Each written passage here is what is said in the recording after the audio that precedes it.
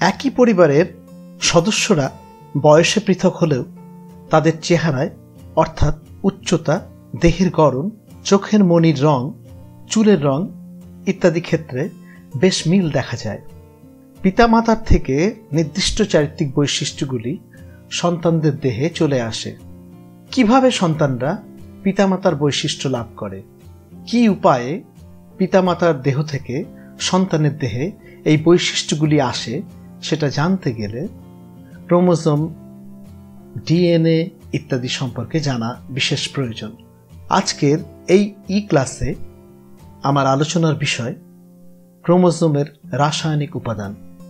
আমি দেবব্রত, হিজল হাই স্কুলের জীববিদ্যা বিভাগের সহকারী শিক্ষক। ক্রোমোজোমের রাসায়নিক উপাদান। ইউক্যারিওটিক কোষের ক্রোমোজোমের রাসায়নিক উপাদানের মধ্যে যেগুলি প্রধান সেগুলি হল নিউক্লিক অ্যাসিড অর্থাৎ ডিএনএ এবং আরএনএ। এর সাথে থাকে প্রোটিন। দুই প্রকারের প্রোটিন থাকে, একটি হিস্টোন জাতীয় প্রোটিন এবং এগুলি ক্ষারীয় প্রোটিন। আরেক ধরনের প্রোটিন থাকে আম্লিক প্রোটিন অর্থাৎ অ্যাসিডিক প্রোটিন। এছাড়া কিছু ধাতব আয়ন থাকে যেমন ক্যালসিয়াম, ম্যাগনেসিয়াম ইত্যাদি। অর্থাৎ ডিএনএ, আরএনএ, ক্ষারীয় প্রোটিন, আম্লিক প্রোটিন এবং ধাতব আয়ন সকলে মিলে ক্রোমোজোম সৃষ্টি করে। এখন আমরা দেখে নেব ডিঅক্সিরাইবোনিউক্লিক অ্যাসিড। ক্রোমোজোমের প্রাথমিক যে উপাদান নিউক্লিক অ্যাসিড, তার মধ্যে ডিএনএ অর্থাৎ ডিঅক্সিরাইবোনিউক্লিক অ্যাসিড সম্পর্কে প্রথমে আলোচনা করব। ক্লাস 10-এর জীবনের প্রবহমানতা চ্যাপ্টার 2 ক্রোমোজোমের রাসায়নিক উপাদানের আলোচনার মধ্যে ডিএনএ নিয়ে আলোচনা করার সুযোগ এখানে সীমিত। সে কারণে আমরা একেবারে প্রাথমিক পর্যায়ের ডিএনএর গঠন সম্পর্কে আলোচনা করব। অর্থাৎ ক্রোমোজোমের গঠন বোঝার প্রয়োজনে যেটুকু জানা প্রয়োজন সেটুকুই আমরা এখানে আলোচনা করব। ডিএনএর উপাদানগুলিকে আমরা প্রথমে দেখে নেব। ডিএনএর প্রথম উপাদান হল ডিঅক্সিরাইবোজ শর্করা। ডিএনএর গঠনে যে শর্করা ব্যবহৃত হয় সেটি হল ডিঅক্সিরাইবোজ। ডিঅক্সিরাইবোজের গঠন এখানে দেখানো হয়েছে। বাঁ দিকে আছে এর স্ট্রাকচারাল গঠনের দ্বিমাত্রিক ছবি এবং ডান দিকে আছে ডিঅক্সিরাইবোজের ত্রিমাত্রিক ছবি। এখানে ধূসর রঙের এই বলগুলি কার্বন, লাল বলগুলি অক্সিজেন এবং সাদা বলগুলি হাইড্রোজেনের রূপে দেখানো হয়েছে। ডিঅক্সিরাইবোজের পরের যে উপাদানটি ডিএনএর গঠনের গুরুত্বপূর্ণ উপাদান সেটি হল ফসফেট গ্রুপ। ফসফেট গ্রুপ, তার মধ্যে একটি ফসফরাসের পরমাণু আছে এবং তার সাথে 4টি অক্সিজেন যুক্ত হয়ে আছে। এর পরের উপাদানটি হল নাইট্রোজেন ঘটিত ক্ষার অর্থাৎ নাইট্রোজেন বেস। দুই প্রকার নাইট্রোজেন বেস আছে। প্রথম প্রকার হল পিউরিন এবং দ্বিতীয় প্রকার হল পিরিমিডিন। পিউরিনের মধ্যে দু রকমের নাইট্রোজেন বেস আমরা ডিএনএতে দেখতে পাবো। সেগুলি হল অ্যাডেনাইন এবং গুয়ানাইন।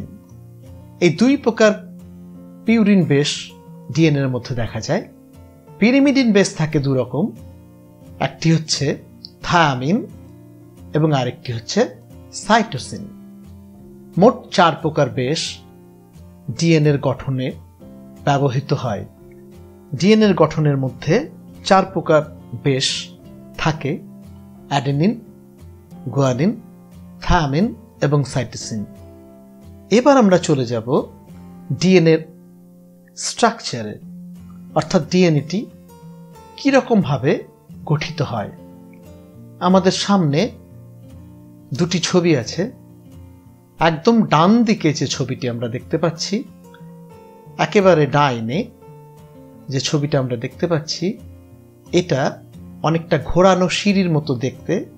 এই ছবিটা অনেকটা ঘোরানো সিঁড়ির মতো, অর্থাৎ একটা সিঁড়ি যেন ঘুরতে ঘুরতে উপর দিকে উঠে গিয়েছে। বোঝার সুবিধার্থে আমরা এই ঘোরানো সিঁড়িটাকে যদি সোজা করে নিই সেক্ষেত্রে দেখতে পাচ্ছি এর দুদিকে দুটি হাতল আছে, অর্থাৎ দুটি সূত্র আছে ডিএনএর মধ্যে এবং তাদের মাঝে ধাপগুলি আছে, অর্থাৎ স্টেপগুলি আছে।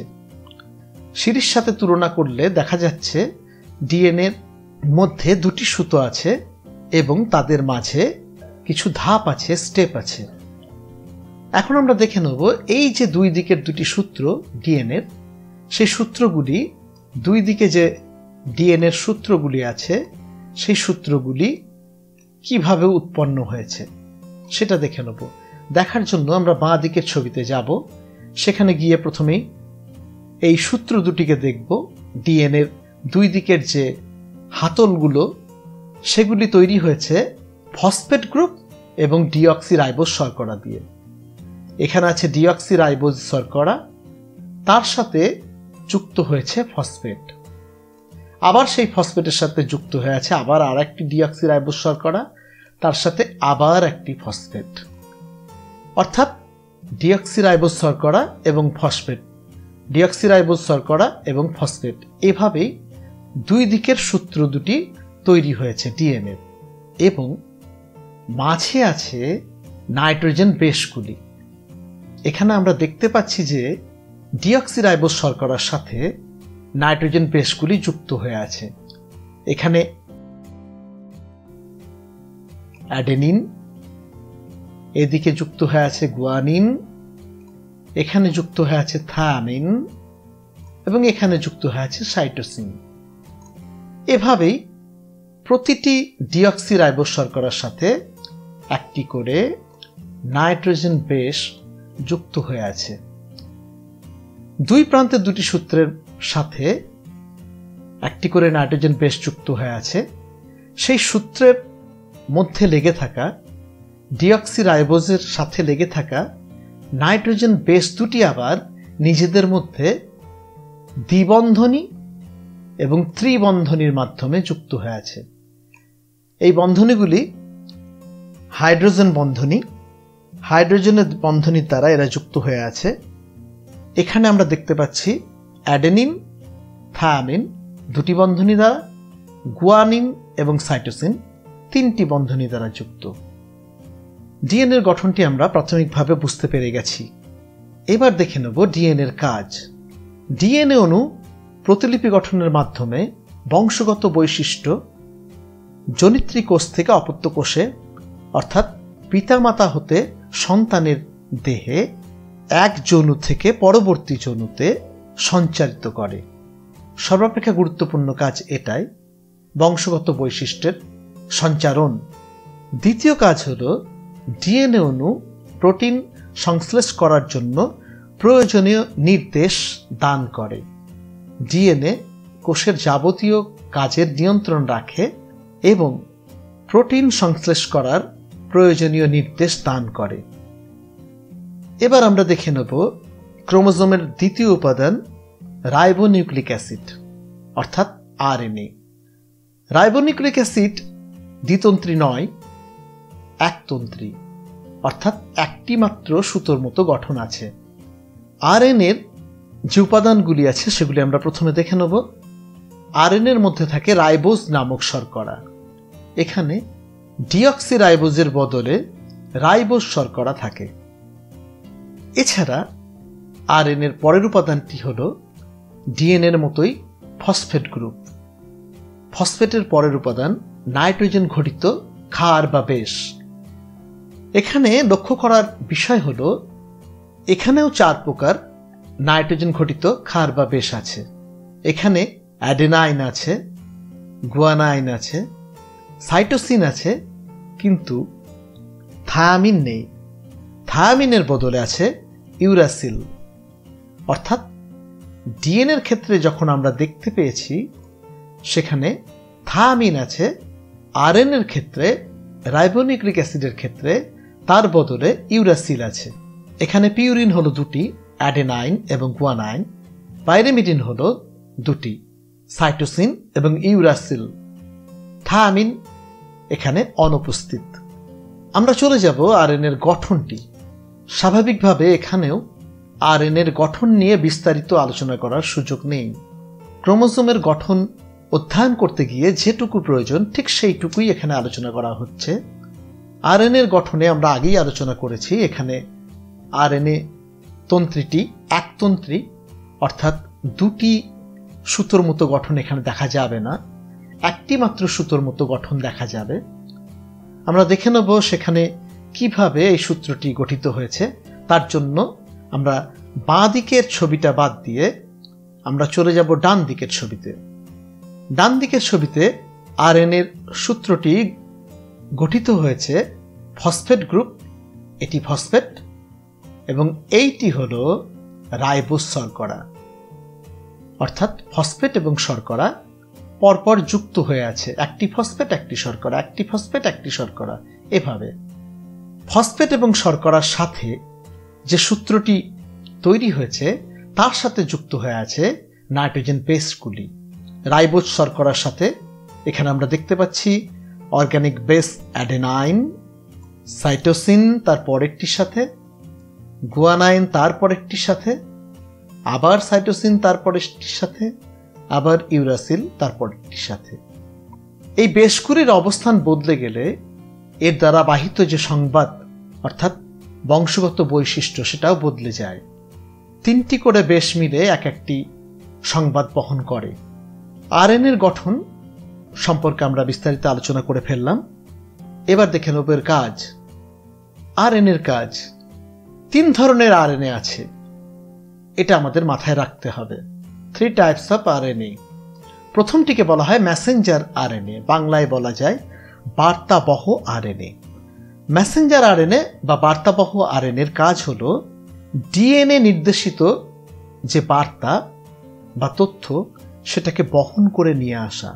ডিএনএ যে নির্দেশটি দান করবে সেটাকে বহন করে নিয়ে আসবে কোথায়? নিয়ে আসবে রাইবোজোমের কাছে। রাইবোজোম হচ্ছে প্রোটিন সংশ্লেষ করার স্থান। প্রোটিন ফ্যাক্টরি বলা হয় রাইবোজোমকে, প্রোটিন উৎপাদনের ফ্যাক্টরি। ডিএনএ নির্দেশ, ডিএনএর মধ্যে থাকা তথ্যকে মেসেঞ্জার আরএনএ বহন করে নিয়ে আসবে রাইবোজোমের কাছে। দ্বিতীয় আরএনএটি আমরা দেখে নেব। দ্বিতীয় আরএনএটি হল ট্রান্সফার আরএনএ। যখন প্রোটিন উৎপাদিত হয় তখন এই ট্রান্সফার আরএনএ বিভিন্ন ধরনের অ্যামাইনো অ্যাসিডকে রাইবোজোমের মধ্যে নিয়ে আসে, রাইবোজোমের কাছে ধরে নিয়ে আসে, ট্রান্সফার করে নিয়ে আসে অ্যামাইনো অ্যাসিডগুলিকে। কারণ এই অ্যামাইনো অ্যাসিডগুলিকে যুক্ত করেই প্রোটিন উৎপন্ন হবে। 3 নম্বর রাইবোজোমাল আরএনএ। রাইবোজোমাল আরএনএর কাজ হল ট্রান্সফার আরএনএ যে সকল অ্যামাইনো অ্যাসিডকে নিয়ে এসেছে সেগুলিকে যুক্ত করে প্রোটিন তৈরি করা। তাহলে আমরা আরএনএর কাজও দেখে নিলাম। ক্রোমোজোমের পরবর্তী উপাদান হল হিস্টোন এবং নন হিস্টোন প্রোটিন। ক্রোমোজোমে উপস্থিত ক্ষারীয় প্রোটিনগুলি হল হিস্টোন জাতীয় প্রোটিন। এই প্রোটিন প্রায় 5 রকমের আছে, H1, H2A, H2B, H3, H4 ইত্যাদি। হিস্টোন প্রোটিনগুলি আর্জিনিন, হিস্টিডিন, লাইসিন ইত্যাদি অ্যামাইনো অ্যাসিড দ্বারা উৎপন্ন হয়। হিস্টোনগুলি ক্ষারীয় প্রকৃতির হওয়ায় তারা সহজেই আম্লিক অর্থাৎ অ্যাসিডিক ডিএনএর সাথে যুক্ত হতে পারে। আমরা এই ছবিতে দেখতে পাচ্ছি এই ভিতরে হিস্টোন প্রোটিনটি আছে এবং তার বাইরে ডিএনএ তন্তুগুলি কুণ্ডলিত হয়ে আছে। এছাড়া ক্রোমোজোমের মধ্যে অল্প কিছু নন হিস্টোন প্রোটিনও থাকে। নন হিস্টোন যে প্রোটিনগুলি আছে সেগুলি acidic protein, আম্লিক protein. Tryptophan, tyrosine ইত্যাদি অ্যামাইনো অ্যাসিড দিয়ে এই নন হিস্টোন জাতীয় প্রোটিনগুলি উৎপন্ন হয়, যেমন প্রোটামিন। তাহলে আমরা দেখে নিলাম হিস্টোন এবং নন হিস্টোন প্রোটিনও ক্রোমোজোম গঠনে গুরুত্বপূর্ণ ভূমিকা গ্রহণ করে। ক্রোমোজোমের গঠন সংক্রান্ত আলোচনা হয়ে যাওয়ার পর এর পরের ধাপের যে আলোচনা সেটি হল ইউক্রোমাটিন ও হেটেরোক্রোমাটিন। কোষ অবিভাজন দশা অর্থাৎ যে সময় কোষ বিভাজিত হয় না সেই সময় ক্রোমাটিন জালকগুলিকে রঞ্জক দ্বারা রঞ্জিত করলে আমরা জানি কোষের উপাদানগুলিকে, মানবদেহের বা যে কোনো জীবদেহের কোষের উপাদানগুলিকে ভালোভাবে দেখার প্রক্রিয়া হলো সেগুলিকে রং করা। আমরা বিভিন্ন ধরনের রং এ কারণে ব্যবহার করে থাকি। লিশম্যান রঞ্জক, জিমসা রঞ্জক ইত্যাদি বিভিন্ন রঞ্জক ব্যবহার করি। ক্রোমোজোমকে রং করার জন্য আমরা ব্যবহার করি ক্ষারীয় রং। কোষ অবিভাজন দশায়, অর্থাৎ যখন কোষ বিভাজিত হয় না, সেই সময় ক্রোমাটিন জালিকাগুলিকে রঞ্জিত করলে তার বিভিন্ন অংশ গাঢ় এবং হালকা রঙে রঞ্জিত হয়। এই রঙের প্রকৃতি অনুসারে, অর্থাৎ রঞ্জনের প্রকৃতি অনুসারে কি রকম রং হলো সেটার উপরে নির্ভর করে ক্রোমোজোমের অংশগুলিকে দুটি ভাগে ভাগ করা হয়। একটি হলো ইউক্রোমাটিন আর একটি হলো হেটেরোক্রোমাটিন। প্রথমে দেখে নিই ইউক্রোমাটিন। ক্রোমাটিন তন্তুগুলিকে ক্ষারীয় রঞ্জকে রঞ্জিত করলে সক্রিয় জিন সম্পন্ন, অর্থাৎ যেখানে বেশি জিন আছে, সক্রিয় জিনের পরিমাণ বেশি, যেখানে বার্তাবাহক জিনের পরিমাণ বেশি এবং কম কুণ্ডলীকৃত অবস্থায় আছে, সেই অংশগুলি হালকা রঞ্জকে রঞ্জিত হয়, অর্থাৎ খুব বেশি রং নেয় না। এই অংশটিকে বলা হয় ইউক্রোমাটিন। আমরা দেখতে পাচ্ছি এই অংশটিকে আমরা বলছি ইউক্রোমাটিন। কোন সময়? যখন কোষ বিভাজিত হবে না সেই সময়। কোষ বিভাজন দশায় অবশ্য এটি বদলে যাবে, তাই মাথায় রাখতে হবে কোন সময় আমরা ক্রোমোজোমকে রঞ্জিত করছি। ইউক্রোমাটিনের মাত্রা ইউক্যারিওটিক জিনোমে হেটেরোক্রোমাটিনের তুলনায় অনেক বেশি হয়। মানুষের জিনোমে এর পরিমাণ প্রায় 92%। 100 ভাগের মধ্যে 92 ভাগই হল ইউক্রোমাটিন। ইউক্রোমাটিন অংশ জিনগতভাবে বেশি সক্রিয়, আর এই কারণে এই অংশে আরএনএর উৎপাদনও বেশি ঘটে। মিয়োসিস প্রক্রিয়ায় কোষ বিভাজন ঘটার সময় ইউক্রোমাটিন অংশেই ক্রসিং ওভার নামক ঘটনাটি ঘটে। আমরা পরবর্তীকালে কোষ বিভাজনের আরও বিস্তারিত আলোচনার সময় ক্রসিং ওভার সম্পর্কে আরও বেশি ভালো করে জানব। এবার দেখে নেব হেটেরোক্রোমাটিন। ক্রোমাটিন জালিকাগুলি ক্ষারীয় রঞ্জকে রঞ্জিত করলে স্বল্প জিন সম্পন্ন, অর্থাৎ যার মধ্যে জিনের পরিমাণ কম আছে এবং অধিক কুণ্ডলীকৃত, বেশি কুণ্ডলীকৃত অংশসমূহ গাঢ় রঙে রঞ্জিত হয়, ডিপ কালারের রঙে রঞ্জিত হয়, গাঢ় ভাবে রঞ্জিত হয়। ক্রোমাটিন তন্তুর এই অংশগুলিকে হেটেরোক্রোমাটিন বলে। ক্রোমোজোমে এর পরিমাণ বেশ কম, অর্থাৎ হেটেরোক্রোমাটিনের পরিমাণ কম থাকে। এটি জিনের কাজ নিয়ন্ত্রণ করে এবং ক্রোমোজোমের অখণ্ডতা বজায় রাখে। হেটেরোক্রোমাটিনের কথা বলছি আমরা। হেটেরোক্রোমাটিন জিনের কাজ নিয়ন্ত্রণ করে এবং ক্রোমোজোমের অখণ্ডতা বজায় রাখে।